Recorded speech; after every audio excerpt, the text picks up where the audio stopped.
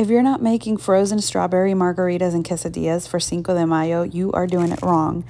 You need to make these margaritas this weekend, no excuses. Let's go. The first thing you want to do is make a simple syrup. All you need is equal parts granulated sugar and water. So if you do 1 cup of sugar, you'll do 1 cup of water. I only did 1/4 cup.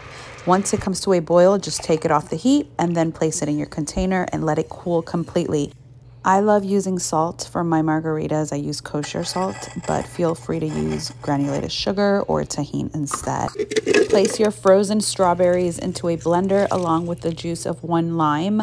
You can use whatever tequila you have on hand, and of course it's to taste, and a little bit of simple syrup. I gave it a good mix, and then I realized that it was a little bit too tart, so I added just a little bit more simple syrup, and it was perfect. For the quesadillas, everybody knows how to make quesadillas. All you need is flour tortillas, lots of cheese, a little bit of olive oil, and some heat. That's pretty much it. I cooked it for about 3 minutes on each side, and these were incredible. Enjoy.